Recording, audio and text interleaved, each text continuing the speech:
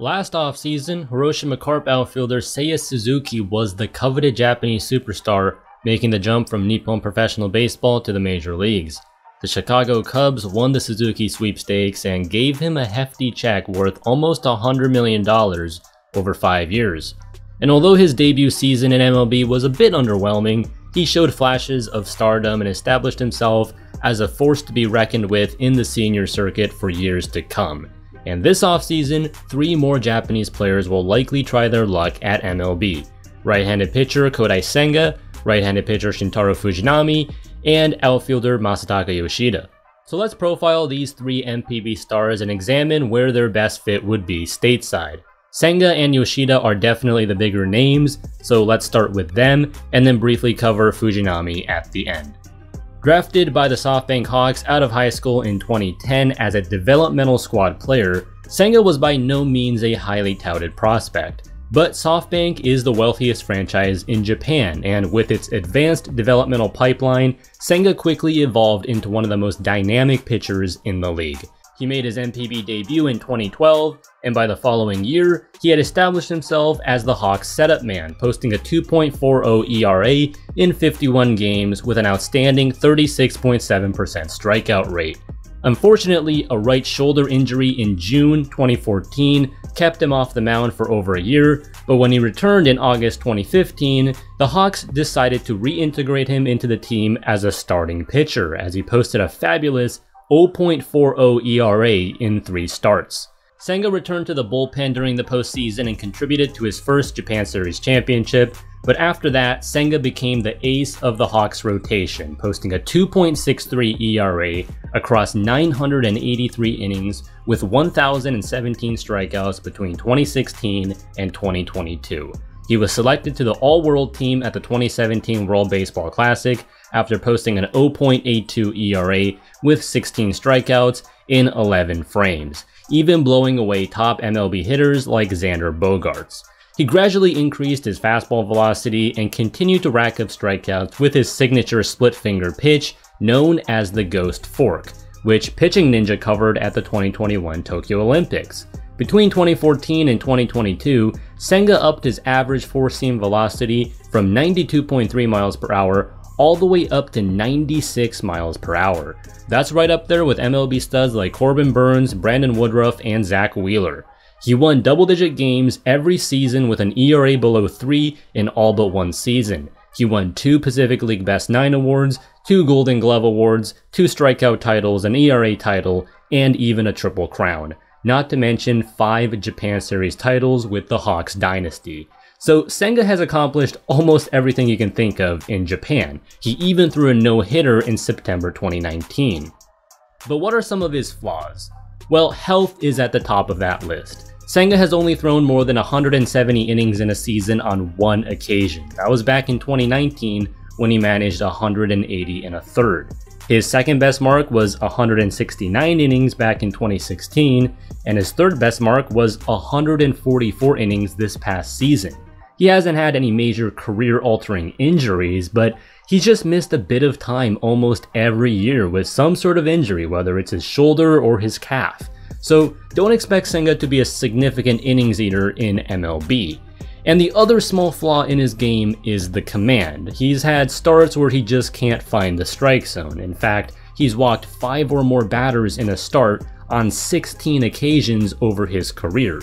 But crucially, he did not have any such games in 2022. And in terms of run prevention, this past year was Senga's best year to date, as he managed a 1.94 ERA with a 2.59 FIP, 2.75 xFIP, and 4.9 wins above replacement. He had a 27.5% strikeout rate, right in line with his career rate of 28.2%, and he had an 8.6% walk rate, close to his career mark of 9.3%. He featured the fastball about 44% of the time, the forkball 21%, the cutter 19%, the slider 11%, and the curveball 3%. So if you can look past the fact that he's a bit injury prone and a bit wild at times, Senga is a truly elite pitcher.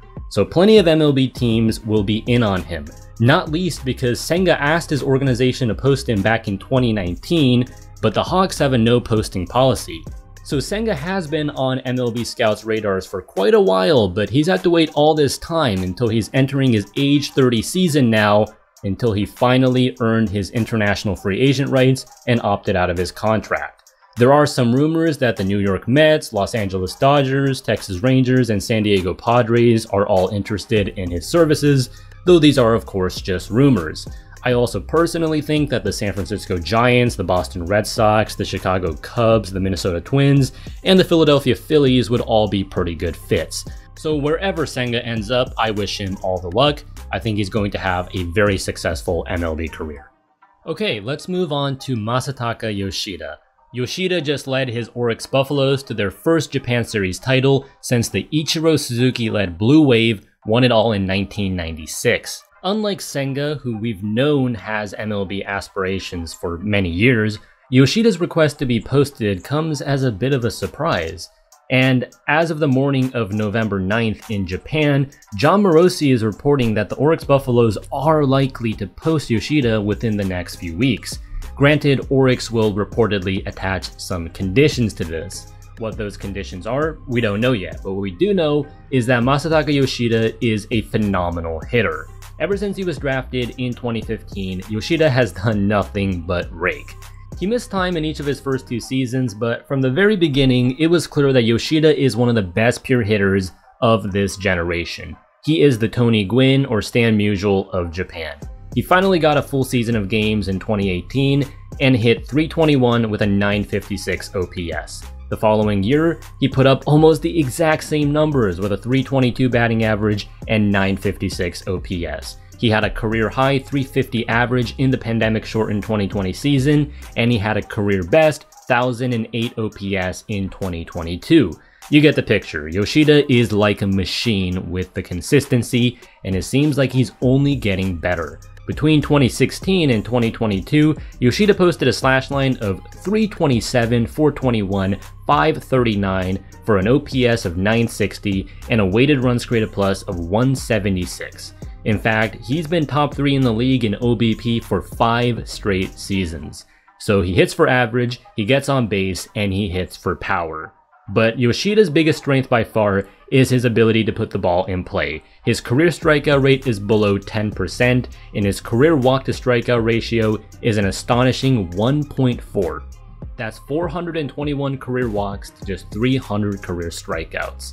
And over the last 3 seasons, Yoshida has been top 7 in MPB every year in swinging strike rate. This past year, he whiffed just 5.1% of the time and only swung at 22.4% of pitches out of the zone.